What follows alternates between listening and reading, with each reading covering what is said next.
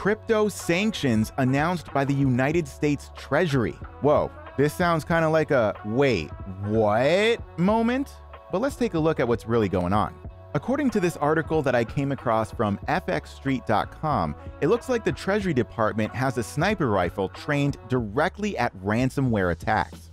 If you're not familiar with the term of ransomware, it means that a virus takes control of a computer or system, locks important files, and then forces the person who owns those files to pay a ransom in order to get those files unlocked. Now, it seems with the advent of cryptocurrency, these ransomware attacks are easier to carry out because the payment can be made much more anonymously and digitally through a peer-to-peer network. The article says that the US government wants to deter cyber attackers by imposing sanctions on exchanges that assist in transactions involving cryptocurrency as a result of a ransomware attack. This is apparently one of the ways that it's trying to address the issue, because it may not be able to stop every ransomware attack, but it might make the targets less profitable and lucrative, which is really the main defense against these types of attacks. They are carried out for financial reasons. An interesting conclusion to the article is this quote: Ari Redboard, a former Treasury security official, stated that these sanctions would most likely target illicit actors